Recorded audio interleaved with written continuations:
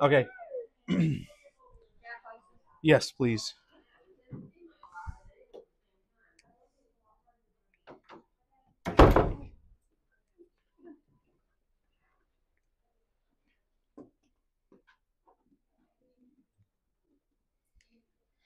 Okay, get that going. Thank you all for being here. So there's a lot of new people. So some catching up. This class is just called Discerning Good and Evil, subtitled "In the Age of Woke." The idea is, oh, come on in.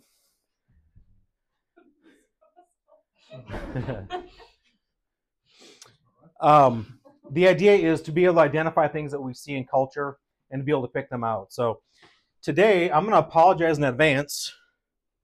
We have a lot of reading we're going to do. Okay? So just bear with me, but it's going to be worth it, I think. Okay, quick review. Things that we've done in some previous classes. Number one, we know we have knowledge of good and evil. We get that in the first part of Genesis. We call that the spirit of Abel and the spirit of Cain, right? So spirit of Cain is the evil side, spirit of Abel is the good side. Christ is the only perfect manifestation of good, as a man, of course. The invitation to Christ must be voluntary, not compulsory. So that's very, very key. Individuals are only responsible for their own actions. You good? Just checking on my wife. No big deal. Group identity cannot affect your salvation or your innocence, by the way. Your guilt or your innocence. There's no group identity that can do that for you. You are you, and you are responsible for your own actions. So these are things that we've talked about in the past. And therefore, the idea of collectivism, and we've talked about this, we've established that this is the spirit of Cain. This is evil. Individualism is good. Individualism does not save you. It is simply a precondition to become saved. Okay? There's a lot of people that believe in individualism, not believers, not saved. It is simply a precondition for those of us that do want to be saved. And then we've talked about that the Western world was built on the idea of individualism, that you are on your own, that you are free to choose. We read a little bit from the Declaration of Independence. That's the whole concept behind it, right? All right. John 8, 31 to 33, and then continuing 44 to 47. Come on in. Yeah. We're packed today. Somebody go tell him to add like 10 more people to my attendance list. 11. She's pregnant. Not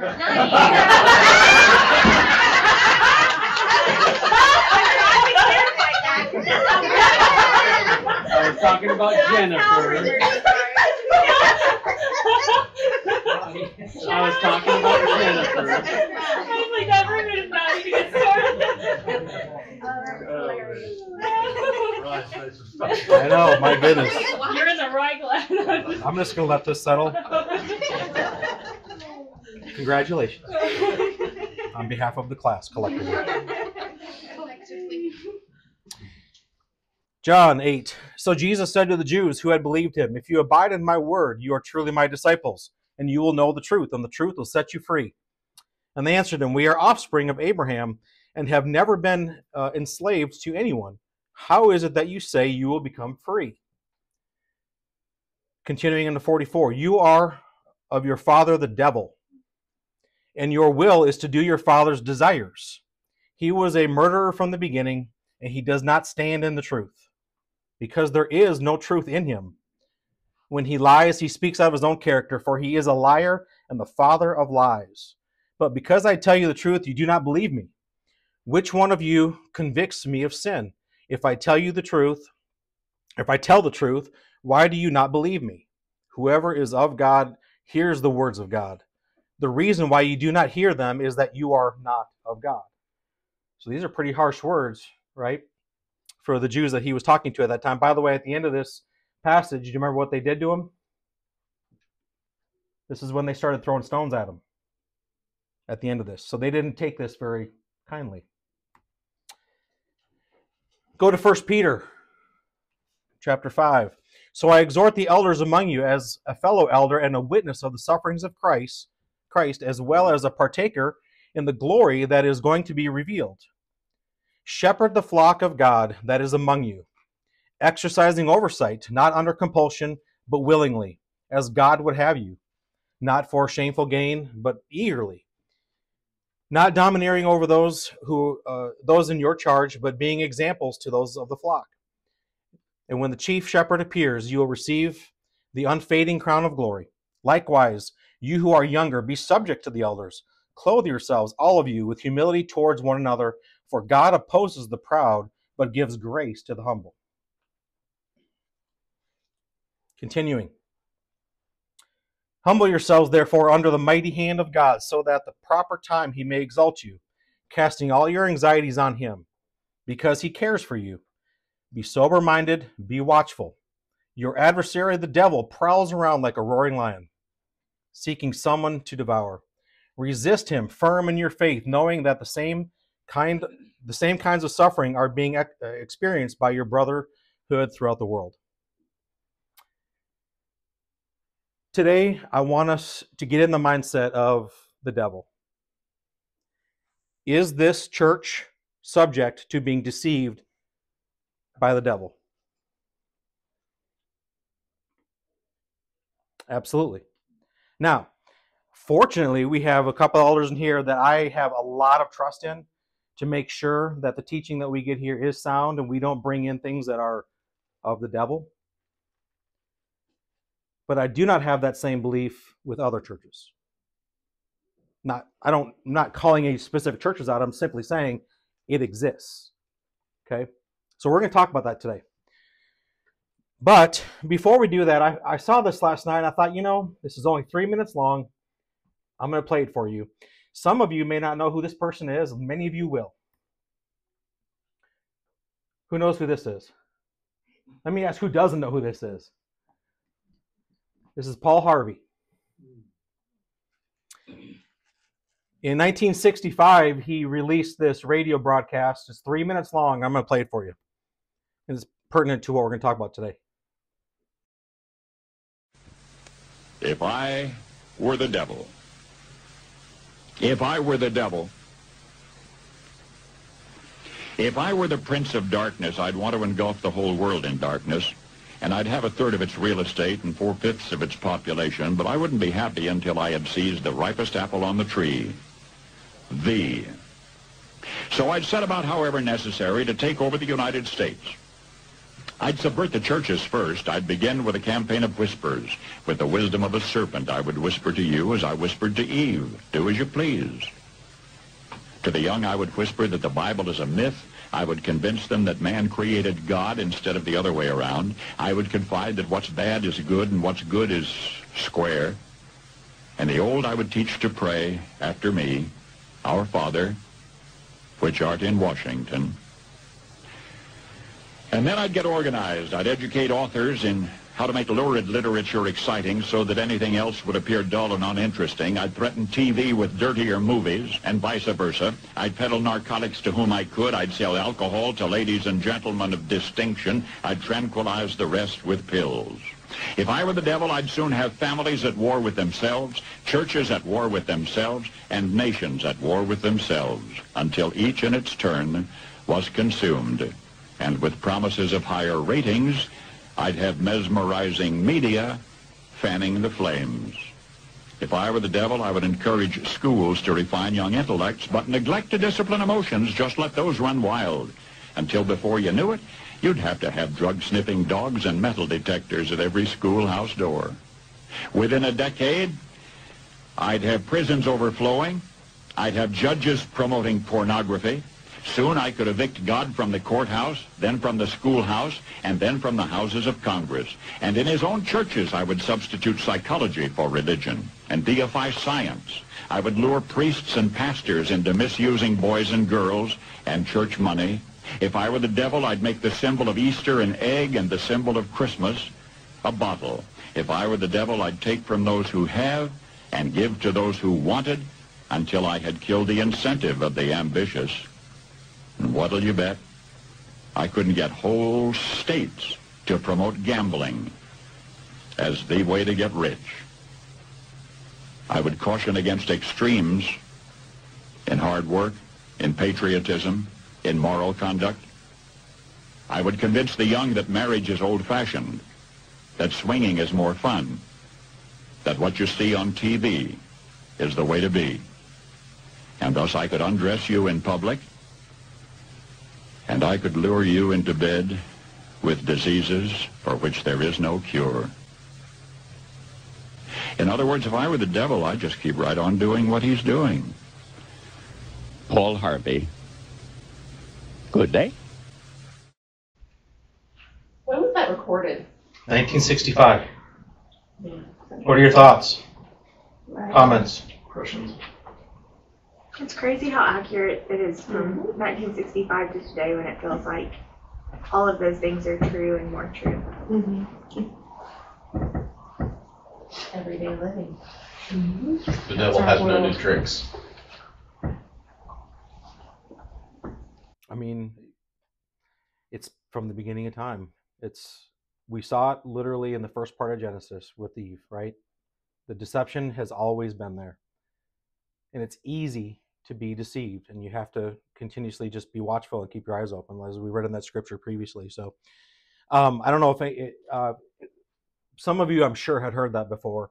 I just came across it last night, and I literally just decided to interject it last minute just because I just think it's a good word, and it is a good reminder that these aren't necessarily all new things that are happening to us. Okay, so last week, just really quick, specifically around last week, we went back to the Frankfurt School. We're not going to go do that again. If you want to see what we did last week, we did a whole history of this. Frankfurt School was neo-Marxism, which was essentially the same thing as what we call critical theory. Critical theory is a framework of thinking that actively analyzes and relentlessly critiques existing social structures and power dynamics with the goal of identifying and challenging inequalities, to bring about social change. It essentially questions the status quo and seeks to understand how systems might be oppressive to certain groups, aiming to dismantle them and create a more equitable society. This is critical theory, okay? And those of you who were here last week, we talked about how you separate those two words, you put a blank in the middle, and you can put any word you want in between them. So last week, we specifically talked about critical race theory. We got into the history of that, some of the details, the people behind it, what are their ideas, what is it that they want. I got this definition from James Lindsay: a faith system founded on the belief that a fundamental organizing principle of Western society is racism created by white people for the benefit of white people. And their goal is to raise consciousness of your participation in systemic racism that keeps black and brown people down. This is what CRT teaches, okay? So that we established the history behind it last week. We talked about what it is. We connected it. We connected the dots to the spirit of Cain, okay? Collectivist mindset. These are people who believe that group identity is ahead of individual identity, and it's your group identity that is more relevant to you as a person. Okay. Now we're going to talk about the church. Because this doesn't get into the churches, right? Thankfully, not this church.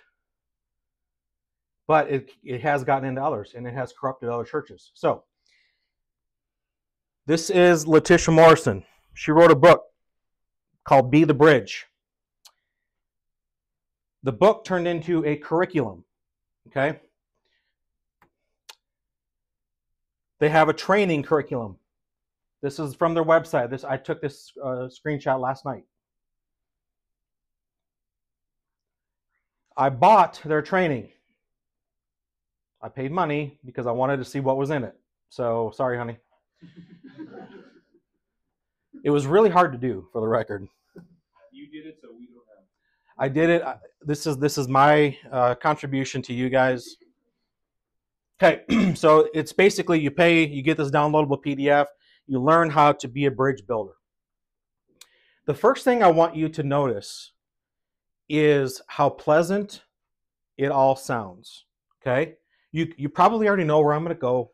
You probably already know I'm not going to like this, but I want you to pay attention to how the language they use to draw people in, because it's very hard to say, well, that's not good or that's a bad thing. Like, it's very difficult to do so. So we're going to read through some of it. So let's look at the goals of the guide.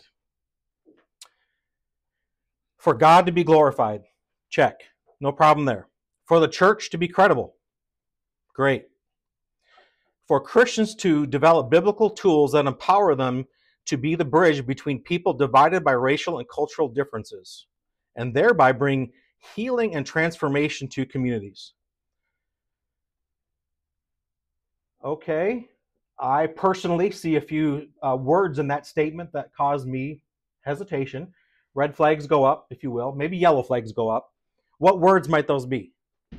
Transformation. There, that's one of them. That's one of them for sure. So I see that word. Nothing wrong with the word transformation, but you see that in context, you start to go, oh, flag goes up. You start to need to pay more attention. What else? Racial. What's that? Racial. Racial? Potentially, yeah. I would say that phrase, divided by racial and cultural. Okay. I just struggle with Christians being healing and transformative. Like, that's not us. We can't be. Correct. Like, by definition, that's Christ. Yes. Okay, well, this is one of the more mild ones, okay? We're going to get into some, and by the way, I'm just going to give you guys a heads up. I already had to have a talk with Clint this morning, and I told him, Clint, you need to zip your lip today. Not really. He can talk. I'm just kidding. But here's the thing. I'm going to ask you, I'm going to read through some of this actual content, and here's what I want from you guys. I want you guys to look at this and do what we just did and find these words that are, well, I'm just going to say they're unbiblical, the way that they're using them, right? And the reason I told Clint is because he's going to see all the same ones I see. So he almost like he's got the answer sheet in his head. Contents. Here's their layout. I'm just putting this up there really quickly. These are the different sessions that you're going to go to if you attend this curriculum. Session 1, awareness, acknowledgement and lament, shame and guilt, confession, forgiveness, repentance, reparation. Interesting. Restoration and reproduction. We're not going through the whole thing today. There's a few pieces I have called out that we're going to look through. Ron, on that, Yeah. it already implies that everybody's guilty of being a racist in this training from page 1 there. You're making my heart happy, Cody. You're starting to get it. But All right, so this is, and all of these are screenshots. They locked the PDF down, so you can't copy and paste the text, which I was going to try to do. So everything is screenshot. So I'm not taking anything out of context. I'm not deleting anything. It's a screenshot, which also means some of the sizes are weird. But they use John 17:23. I am in them, and you are in me. May they experience such perfect unity that the world will know that you sent me and that you love them as much as you love me. Okay, fantastic. Not going to tell you I disagree with Scripture. The way that they set this up. Okay, so then they start with the journey toward racial unity is not an easy process. Okay, did we have slavery in history? Yes.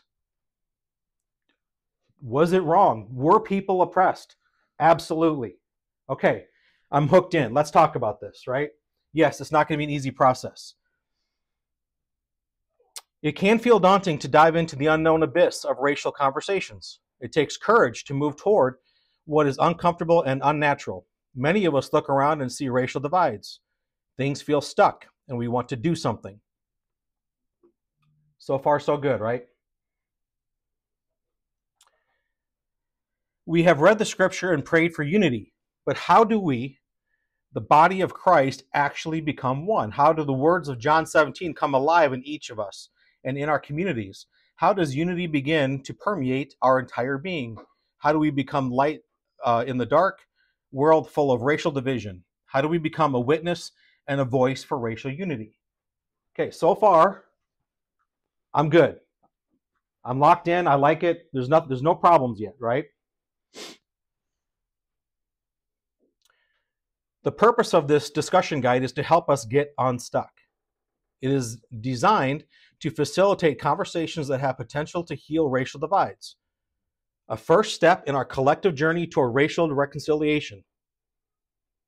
This guide will aid you to navigate conversations and work to build relationships. Our ultimate goal is to achieve racial reconciliation as a reflection of our ministry of reconciliation in Christ. The concept of racial unity, many differently shaped, differently functioned body parts coming together to form a single unified body of Christ, provides a foundational framework for the work we must do to achieve this goal. Okay, there's one word or phrase in there that I have a big problem with. Which part of it do I raise as big red flags for me?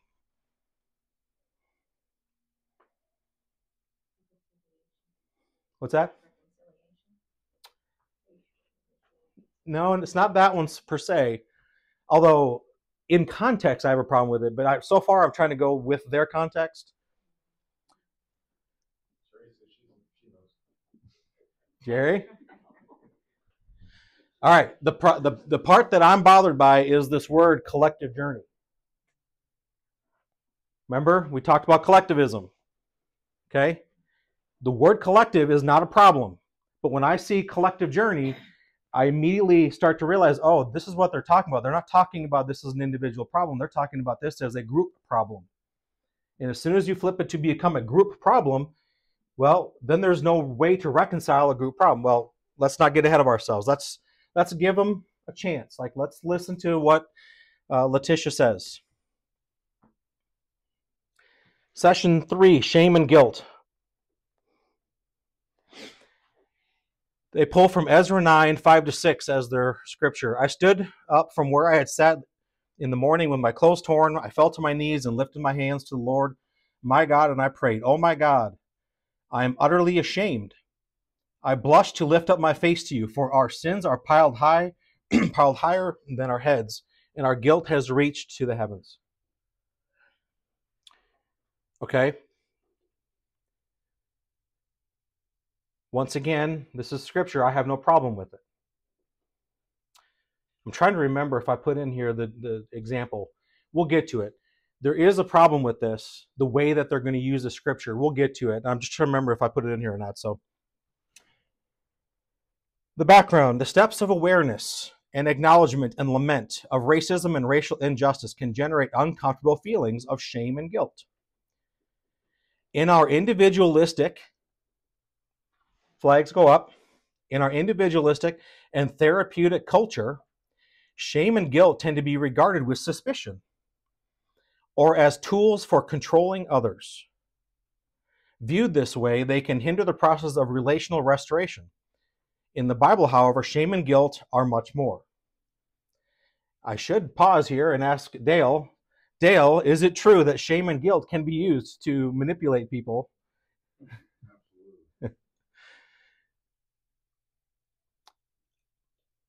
Continues on. Go ahead. That first sentence, I mean, is like the roadmap of what they're trying to do. They're trying, go back one slide, don't mind. So they're going to make you aware, and they want you to acknowledge it and then lament and bring on that shame. It's like this can generate is we're wanting you to generate this uncomfortable feeling. I'll shut up. Oh, no, keep going. I love it. I love it. Okay, she continues. Western morality is based on individual guilt and innocence. Parentheses. For instance, a person who obeys the law is good, but one who breaks law is bad and deserves to be punished. It reflects the assumption that the individual is the primary unit and source of identity, accountability, and status. For this reason, people from individualistic cultures struggle to grasp the concept of collective shame, or a morality based on communal honor, or where individuals share responsibility in the preservation of community's integrity and reputation. Communal honor exists somewhat in American culture. If your toddler pushes a kid at the park, for example, you apologize on his or her behalf. If a father makes a scene at a high school football game in front of his daughter and her peers, she feels embarrassed. In general, however, the communal shame is aroused beyond the level of familial association, which frequently happens in conversations about racial inequity. It is rapidly countered with proclamations of individual innocence. Quote, I didn't do anything wrong. I'm not a racist. The following story illustrates cultural differences in a way that people handle collective shame and guilt. Okay, we'll stop there. We'll get to their story in a second. Somebody help me with that. Is it true that if your child goes and pushes another child, you go apologize to the other parent or whomever? Is that true? Yes.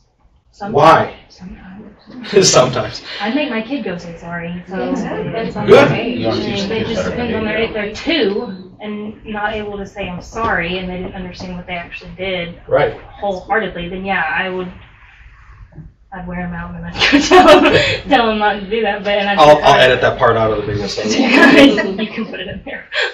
Okay. Our goal is to teach our kids to love and love others. And so hopefully that example starts a conversation with them. And they may be too young. And so you're like, okay, here, let me curb some of these behaviors. But the goal is not to just constantly correct, but to teach them love and to act from love. Yeah. Clint. Parents also have a responsibility to raise their kids. Correct. So when their kids are acting out of order, it is reflective upon the parents, and the parents might have something to apologize for themselves, in addition to for their kids' behavior. But a good parent's going to encourage their kid to apologize as well. Your role of a parent is an assumed responsibility where your child is not necessarily always acting on their own behalf, right? Now, let's extend this beyond family. We have John and Clint at this congregation, they're elders. If somebody, and I'm not going to come up with some crazy, but if somebody were in this congregation were to go do something to harm others willfully and intentfully, and it was very destructive to several people, as elders of this congregation, they might have a feeling of shame and guilt. Why? Because they have a responsibility for the flock of this congregation. Now, I told you we're going to get to hierarchies in the future. We're not there yet, but we have to understand that the way that this is being used is they're trying to manipulate the mind and to change it from a status of responsibility to a status of ownership over something that you have no control over, such as literally the way that God made you. It's very different, the way that they're thinking about this. So, Hey Ryan, the verse in Ezra that they're referring to is literally the message that we heard this morning, being separated from the world. The children of Israel were taking on all of the kind of pagan practices. Mm-hmm. And so they were kind of looking like them. And so Ezra says that guilt and shame comes from that, not from something like this. So I feel like the association is immediately broken at the beginning. Yeah, I would agree. And from Ezra's perspective, there's a feeling of like responsibility that goes along with that. And so that's the why behind it. By the way, does it mean that Ezra doesn't have a chance of going to heaven? Like, if somebody at this congregation does something horrible, does it affect the elder status as the ability for them to be saved, right? You can have that feeling, and the same with your kids. They can do something, does not make you responsible for what they did, even if you might have that sense of, man, I should have been more responsible in that situation. So, in January 20, this is the story. Remember they said the story illustrates it? It's, well, I just need to reserve my comments, I'm trying to let you guys see it. In January 2017, Sam something, a Ghanaian television personality living in South Korea, shared his experience of racism in the country on the Korean talk show, As You Say. One of the co-hosts responded, "I'm embarrassed." The co-host next to him said, "I feel so sorry." The third chimed in, "I am sorry." The immediate response of the Korean co-host was empathy and apology rather than condemnation of the specific people who had mistreated Sam. Their responses reflected an ethnic based on communal honor. As a country, South Korea had failed as a country, South Korea had failed to exercise appropriate hospitality to Sam, and the Koreans collectively bore that dishonor. Did they? Given a similar situation, Americans would not likely feel dishonored as Americans do their perceptions of individual guilt or innocence, thinking those people were guilty of racism, but their behavior doesn't reflect poorly on me.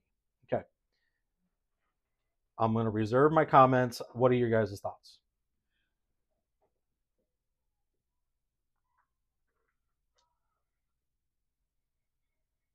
First of all, are we talking about any of these Western countries? So there's, I mean, they're trying to take an association of the cultures of other countries that were not built on the Western society of individualism. So these are literally societies that have collectivism built into their systems. So that's the first problem I have. Second problem I have is there's a lot of assumptions going on here about the whole country of South Korea bearing communal shame for whatever this guy experienced. So my response to this is just, it's a complete false premise. It's used to draw you in. It's used to make you like, oh yeah, that's so true. Oh, just like the child thing. Oh yeah, of course I would go apologize for my child. This is to draw you in. It's to make you start to think that what they're about to tell you is the way to go about it. Although communal shame brings great distress here, it is part of a redemptive arc. For both Ezra and Daniel, shame is not associated with fear or punishment, or fear of punishment, or the need to establish personal innocence. It is about recognizing the opportunity to initiate communal restoration as members of a group. They assume the responsibility of confessing and seeking reconciliation on behalf of the entire group. The possibility of communal restoration through communal identity and repentance increases the ways we can achieve justice and restore peace between estranged ethnic groups. Thoughts?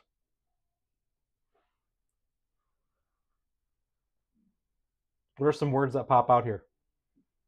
Communal. It's like, I don't know, was it 5 times in there? It's a lot. Dale?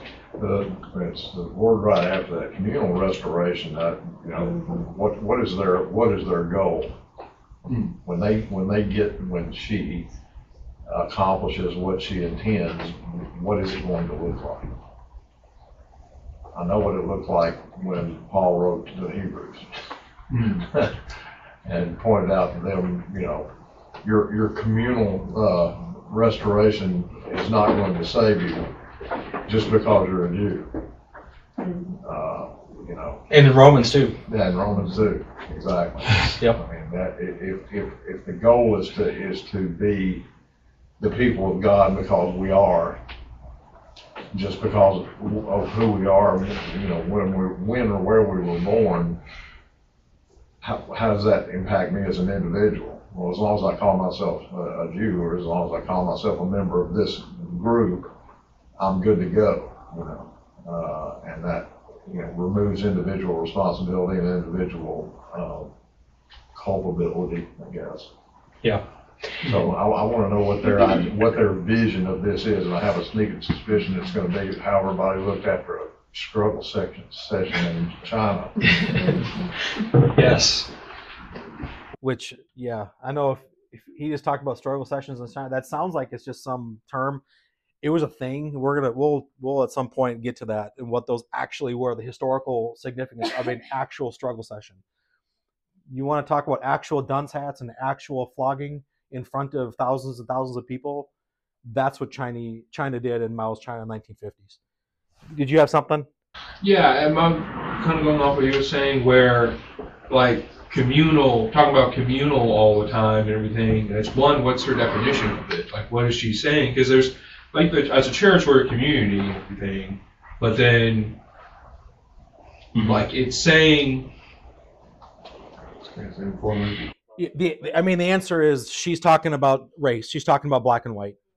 I mean, there's other ways to do it, and that's not the only way. When I talk about woke, they're going to do this in many, many, many different ways. We haven't got to intersectionalism yet. That's going to be a fun one, but in this particular instance, it's race. It's how God tinted your skin when you were born, is what she's talking about. Yes, but what I mean is that she's, you know, she's saying that there's one, you know, as a community, like she's misusing the term community. You know, she's putting that in, I don't know. I think what he's trying to say is that white people don't form a community, and black people don't form a community, right? So you're saying that she's ascribing community characteristics to groups that actually aren't communities. And to an individual. So last week, if it helps at all, I talked about they operate under different operating systems like Windows and Mac. Okay, the way that you and I define community is one operating system. They operate under a completely different operating system. They don't think that way. They actually do ascribe community to those types of things. So that's the thing that you have to understand is they come at it from a very, very different perspective. So I have a comment. Yeah. I think the biggest piece of irony that I see in this whole thing is that the scripture that she takes to then say Ezra is taking this as an opportunity to initiate communal restoration between estranged ethnic groups, when he's literally shamed that they're intermarrying, two ethnic groups are intermarrying. So I find that very ironic, and we can go from there. Well, you're touching on a little bit of where all of this eventually breaks down is you have to start getting into now. Let's get a color chart of skin color, because you're going to be you just can't do it. It doesn't work, right? And that's kind of what you're touching on a little bit.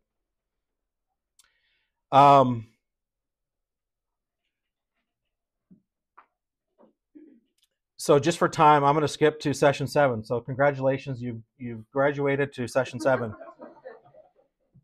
Because reparation, they take from Philemon, and this is such a, I mean, we're really go Gadget Arms, because we're really stretching on this. I appeal to you to show kindness to my child, Onesimus. I became his father in the faith where he is in prison. Onesimus hasn't been much use to you in the past, but now he is very useful to both of us. I am sending him back to you, and with him comes my own heart. Remember, this is the only scripture they could come up with to talk about reparation. So if you consider me your partner, welcome him as you could welcome me. If he has wronged you in any way or owes you anything, charge it to me. Paul, I write this with my own hand. I will repay it, and I won't mention that you owe me your very soul. Do you see the stretch here? That they're using that to make a claim for reparations. So what do they want with reparations? With every successive session, we have explored an additional layer of requirements for true reconciliation between estranged groups to take place. So far, we have covered awareness, acknowledgement, lament, shame and guilt, confession, forgiveness, and repentance. I'm really proud of you guys. The next step is for wrongdoers. Just think of that for a second. Wrongdoers. I can't. It's so hard to not comment. To work together with those who have been wronged in order to make things right. Since unjust events can sometimes feel historically distant, another way to say this is that those who have inherited the power and benefits of past wrongdoers must work together with those who have inherited the burdens and vulnerabilities of those who were victimized. This process is called reparation. Merriam-Webster defines reparation as the act of making amends, offering expiation, or giving satisfaction for the wrong or injury. It is the work of repairing the relationship between individuals and communities that have been broken by injustice, including racism. If you are wondering if they're talking about money, while reparation is a term we don't often hear outside of activist circles, it is a thoroughly biblical concept. We find specific instructions about reparation woven throughout the Mosaic civil laws and stories about restitution sprinkled throughout the scripture. Almost always, restitution involves not only repayment of an amount owed, but also payment of an additional fee or percentage. Take Numbers 5-7, for example, where God tells Moses what the people must do when they do wrong to another person.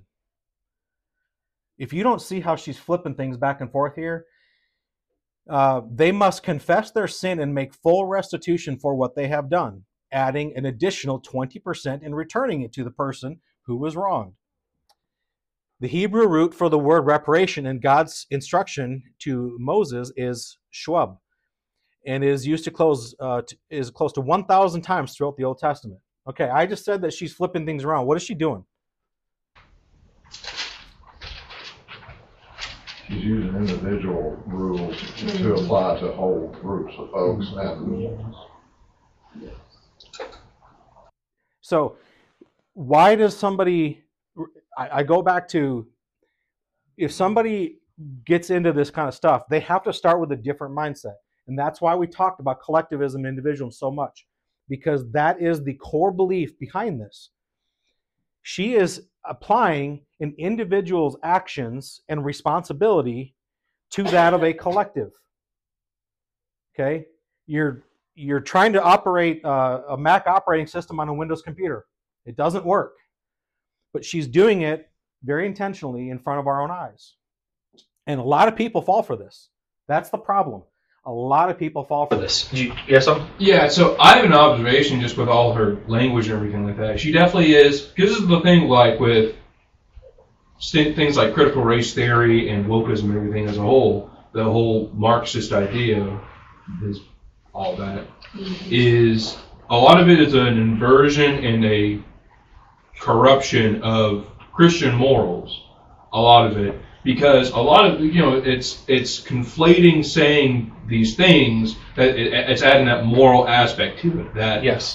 Because, you're white, and in the past, white Americans were racist and had slaves and, did things like the Indian Removal Act and everything like that. Because of that, you're culpable for it. You have this original sin that you're born because of your skin. And so now, as salvation for repentance, that's reparations is part of that. And another part of it is, being ashamed of who you are, being ashamed of. Yeah. I'm going to skip ahead because think about teaching our kids this, because in a lot of public schools, thankfully not as much in our area, but in other areas of the country, this is very, very prominent teaching to kids who don't understand how to decipher these types of things. I'm going to skip ahead because, you get the idea about reparations. She's conflating it. So, little known fact, if you get this, you also get a pamphlet that you get to have to learn about. If you're white and you're going to attend one of these sessions, they ask you to go through this before you attend a session. So this is handed over, right? Whiteness 101. So you as a white person, if you're going to attend these classes, you need to read through this. The contents of this document, just going to the steps. Step 1 is developing a white identity, acknowledging your white privilege, overcoming white fragility, and recognizing white supremacy. Close your eyes and picture a racially reconciled body of believers. What do you see? The image in your mind might resemble what the Apostle John described in Revelation 7:9. I saw a vast crowd, too great to count, from every nation and tribe and people and language standing in front of the throne before the Lamb. What an inspiring picture. There is no homogeneous group, but rather a colorful collection of communities. Great. Like, I'm on board with all of what she's saying here. There's no problems. Actually, I don't know who wrote this, because this is written all from a perspective of a white person. So I don't think that Letitia wrote this. We're going to pop through it really quickly here because I want you to see what this says. As white people, we often want to jump into the work of racial reconciliation with guns a-blazing, ready to speak out and fix everything. But we must learn that our first step is to engage in the discipline of quiet self-reflection. In other words, you need to be quiet. You're not allowed to speak because of the color of your skin. Okay? That's what she's saying. They have a glossary of terms, which is helpful because I don't have to make up the ethnicity. They do implicit bias, people of color. I cannot tell you how much I despise the term people of color. If you are using it, please stop using it. It is inherently racist because there's no other group that is not a person. Like, it's just the phrasing itself is just racist. White's a color. Well, that's true. We're not like translucent, right? I mean, we're. Oh well. When I get in the sun, I'm kind of. They define prejudice, race, racism, white people. That's fantastic. Great. I want to get into this because I had a lot more here, and I apologize. We're not going to get to it, and I don't want to spend another week on this. I want to move on to something else. Developing a white identity. If you were to write down 5 words to describe yourself, how likely would you be to include white on that list? Highly unlikely, right? This is because to be white in America is to be part of a dominant or default culture. It is quite common for us to grow up as white people believing we don't have a culture. Culture is what other groups of people have. We admire their colorful dress, their spicy foods, their exotic sounding language. We don't have anything special. We're just quote unquote normal. For instance, and they get into this hair care thing. This stuff, you can't get hair care materials at Target or Walmart or whatever, and that's just a result of majority identity is really what it is. I mean, if there's 2 people out of 100 that have a certain need for a product, you're not going to try to sell that product to the 2 people. You're going to sell it to the 98. That's a majority problem that has nothing to do with race. But they turn it into race, by the way. Developing a healthy white identity does not mean drowning in white guilt or reveling in white pride. It is essential we learn, or rather unlearn, our history and acknowledge the role we have played in the oppression of people of color. So it's not if we have, it's the role that we have played. Acknowledging white privilege. This is the big one for me. I remember years ago, I started hearing this white privilege thing, and I was like, something's wrong with that, but I never had the way to articulate why it was so evil. Imagine ascribing a moral code, moral superiority to somebody based on the way that they were born, and then teaching that to them. Like, there cannot be a more evil way of living. And I said this to somebody last week. It was actually after class, so I didn't say it in class, but the ideology that gives us this, by the way, is the exact same ideology that led us to slavery in the first place. Like, it's the same collectivist ideology that looked at black people and said, they are nothing more than slaves to me. They are not worth, right? The ideology of individualism and Christians who were against it and said, hey, no, those are souls, those are people. We should free them. The same ideology that put slavery into place is the same ideology that puts this garbage out. And that teaches white people that you have white privilege. And there is no way to get around it, by the way. It's a lifelong process of repentance and reconciliation. You cannot get out of it. And I know we're running out of time, but last week we talked about Peggy McIntosh. You see there in the first sentence. Remember her? She wrote The White Privilege back in 1988. Last paragraph there. Until we see and understand that privilege comes with our whiteness, which is property, we cannot accomplish the necessary work of dismantling this unjust system of advantage. Dale said a little bit ago, what is your ultimate goal?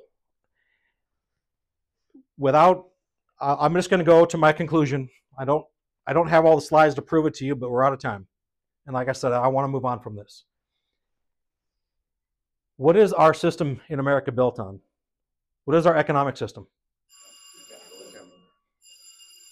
How do you end systemic anything in this country? You have to start over. You have to uproot it. These are Marxist, communist ideas, and that is what they want. They want to uproot this system. They want to transform our capitalist, individualist society, the society that says you get the freedom of religion, the freedom to worship who you want to worship. They want to uproot that. That is their goal. 100% that is their goal. And they do it by putting scripture against it and manipulating other Christians to say this is something that we ought to, as Christians, be for. Clint, I can see you look like you're... They'll even admit it. They will go on record saying that that's our goal, but there are a lot of useful idiots in this world. So, thank you for the time today. I'm going to move on from this. I don't know what we're going to get into next week, but I'm sure it's going to be fantastic. So, all right, thank y'all.